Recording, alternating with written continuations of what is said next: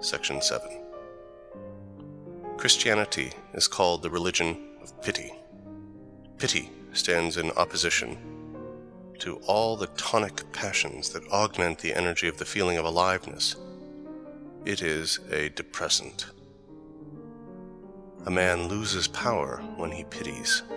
Through pity, that drain upon strength which suffering works is multiplied 1,000-fold. Suffering is made contagious by pity. Under certain circumstances, it may lead to a total sacrifice of life and living energy, a loss out of all proportion to the magnitude of the cause, the case of the death of the Nazarene. This is the first view of it. There is, however, a still more important one. If one measures the effects of pity by the gravity of the reactions it sets up, its character as a menace to life appears in a much clearer light. Pity thwarts the whole law of evolution, which is the law of natural selection. It preserves whatever is ripe for destruction. It fights on the side of those disinherited and condemned by life. By maintaining life in so many of the botched of all kinds, it gives life itself a gloomy and dubious aspect. Mankind has ventured to call pity a virtue.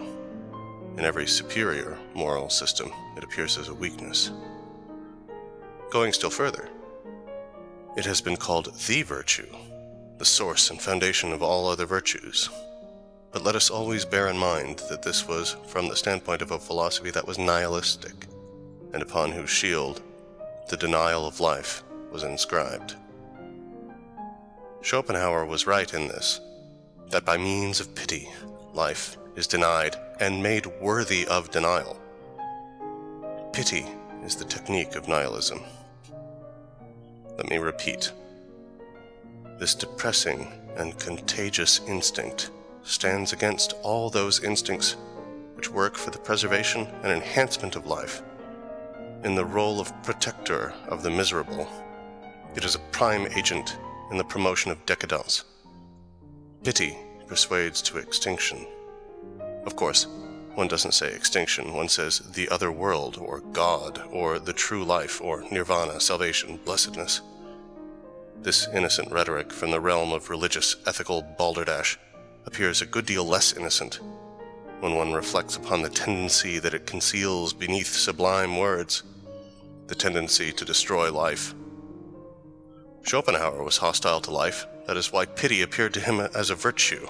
Aristotle, as everyone knows, saw in pity a sickly and dangerous state of mind, the remedy for which was an occasional purgative. He regarded tragedy as that purgative.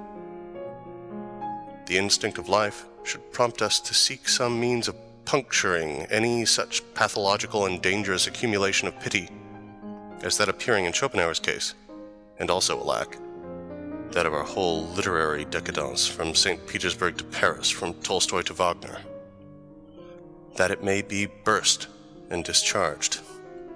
Nothing is more unhealthy amid all our unhealthy modernism than Christian pity, to be the doctors here, to be unmerciful here, to wield the knife here. All this is our business. All this is our sort of humanity. By this sign we are philosophers, we Hyperboreans.